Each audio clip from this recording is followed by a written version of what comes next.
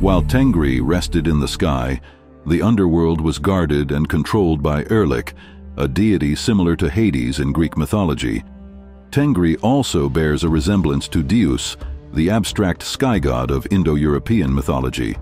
A third deity was Umay.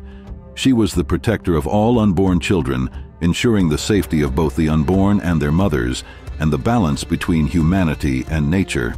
She became synonymous with Mother Nature.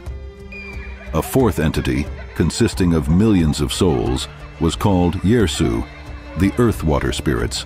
They were souls hand-picked by Tengri to leave the Uchmag and return to Earth to look after their relatives and people in general.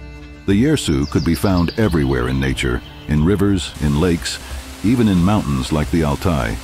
One particular place where many Yersu seem to have taken up residence was Khan Tengri, the mountain of the Tian Shan range.